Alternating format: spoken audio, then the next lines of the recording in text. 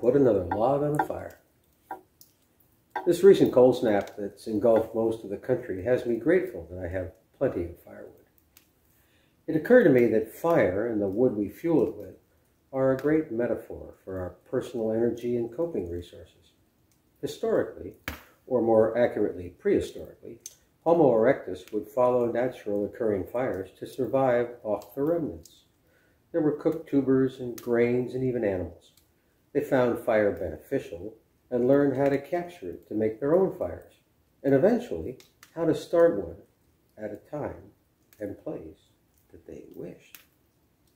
They used fire for lighting, making weapons, cooking, making pottery, and lots of other practical necessities.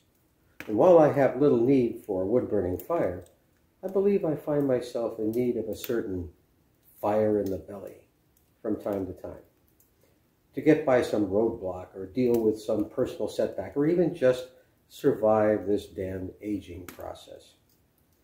And what is the fuel, the wood, if you will, for this fire? I guess it varies.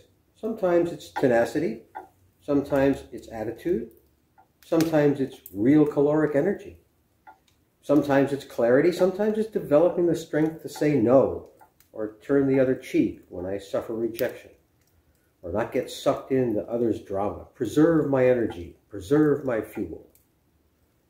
So as 2024 sets in upon me, I look ahead to the fires that await me. Do I have enough wood? Do I know how to manage it and not waste it on silly emotions like anger, jealousy, mistrust, having to be right, all those judgment-based responses that rapidly burn through the wood? Or do I go out into the year, as I've done often in the past, and throw more logs on the fires of unmet expectations and frustrations, keeping the temperature up while depleting the wood pile? I feel quite secure that I'm blessed with sufficient wood for my upcoming adventures, yet acutely aware that making good choices of which fires to throw it on go far to maintain that blessing. I'm hoping your woodpile is adequate for 2024 adventures, and that you find ways to keep from throwing it on the fires that don't serve you well.